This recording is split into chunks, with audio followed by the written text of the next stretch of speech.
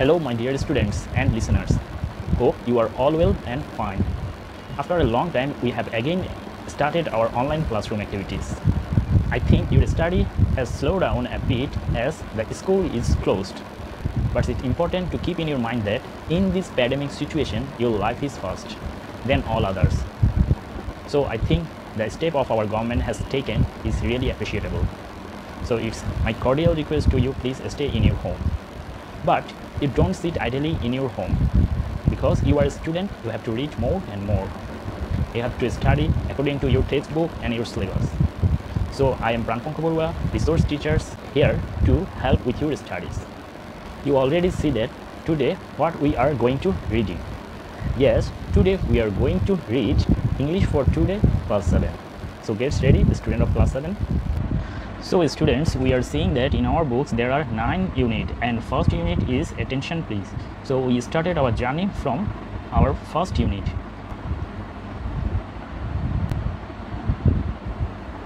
In page 2, unit 1, lessons 1 is in the classroom.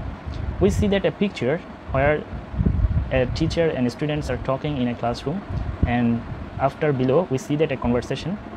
Firstly, I read out this conversation fully.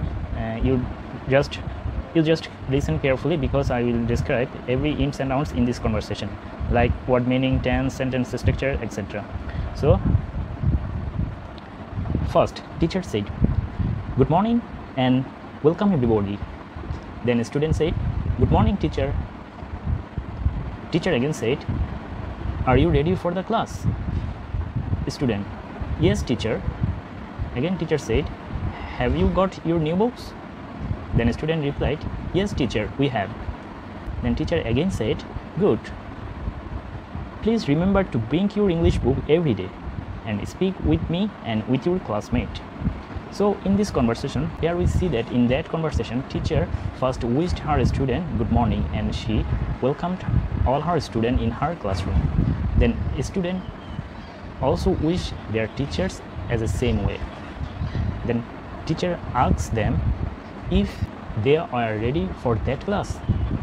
In reply, the student said, "Yes, they are." Then teacher again asked them if they had got their new books. Then student said, "Yes, they had got."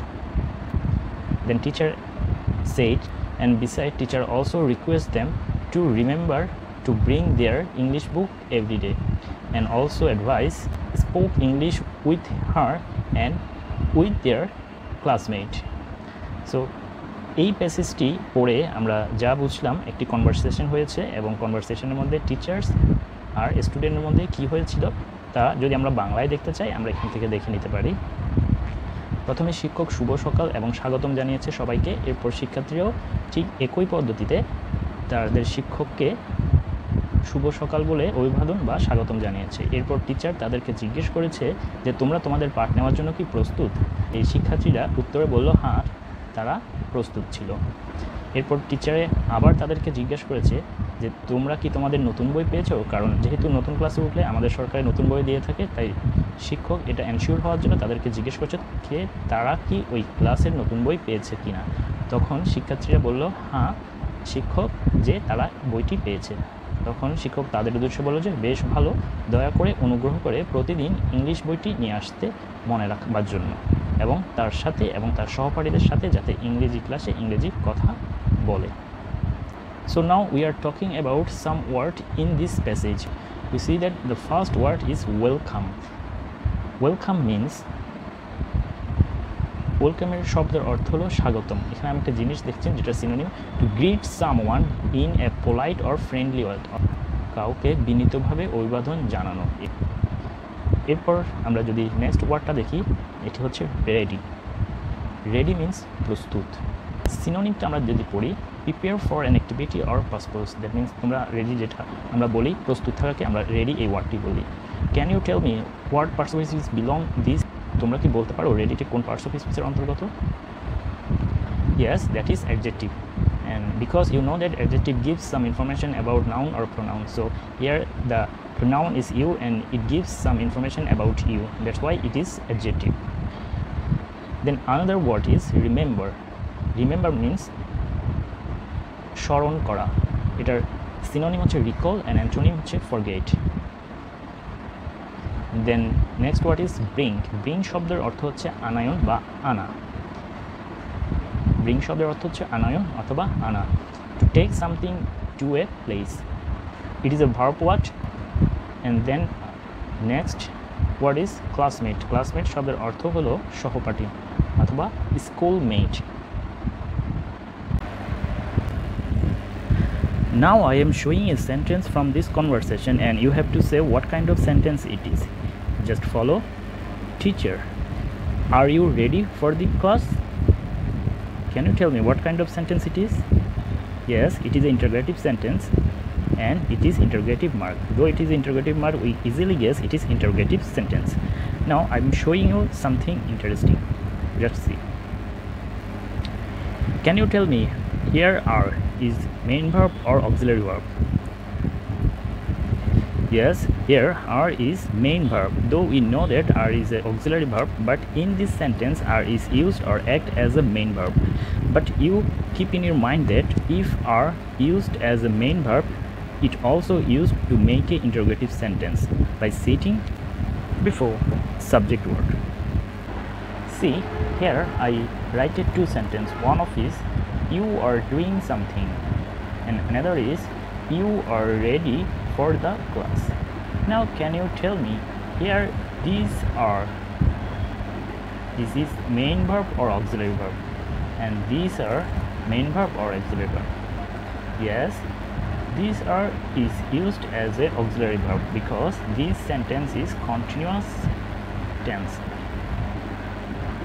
and this sentence follow present indefinite tense.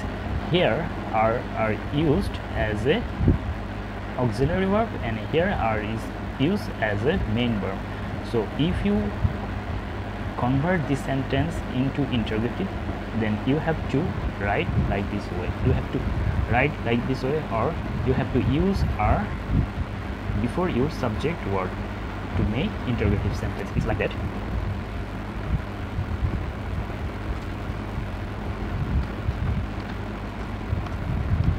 And if you want to change this sentence into interrogative sentence, then you have to follow same way.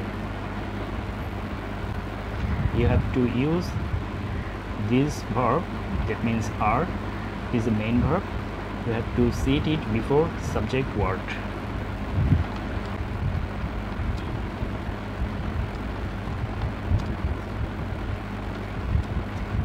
Those of two lines we learn that if are used as an auxiliary verb, then it have to use for made interrogative sentence, and if are used as a main verb, then it also used to make interrogative sentence by sitting before your sentence word. বিষয়টি হচ্ছে আমি বাংলা একটু ভালো করে বুঝিয়ে দিচ্ছি। আর যদি main verb হিসেবে ব্যবহৃত হয় তখনও ইন্টারোগেটিভ সেন্টেন্স বা প্রশ্নবোধক বাক্য তৈরি করার ক্ষেত্রে আরকে সাবজেক্টের আগে আনতে হবে। যদি আর অক্সিলারি ভার্ব হিসেবেও ব্যবহৃত হয় তখনও ইন্টারোগেটিভ সেন্টেন্স করার আগে আরকে সাবজেক্ট ওয়ার্ডের আগে আনতে হবে। শুধুমাত্র আর এর ক্ষেত্রে নয়, আরও কিছু অক্সিলারি ভার্ব আছে যেমন অ্যাম, is, R, have, has, was, war. এই অক্সিলারি ভার্বগুলো যদি মেইন ভার্ব হিসেবে ব্যবহৃত হয় তখনও প্রশ্নবোধক সেন্টেন্স তৈরি করার ক্ষেত্রে তাদেরকে সাবজেক্ট ওয়ার্ডের আগে আনতে হবে, এবং মেইন ভার্ব হিসাবেও ব্যবহার করার ক্ষেত্রেও এই ওয়ার্ডগুলোকে ইন্টারোগেটিভ সেন্টেন্স করার ক্ষেত্রে সাবজেক্ট ওয়ার্ডের আগে এনে করতে হবে। আশা করি তোমরা বিষয়টি বুঝতে পেরেছো। Now move to another sentence.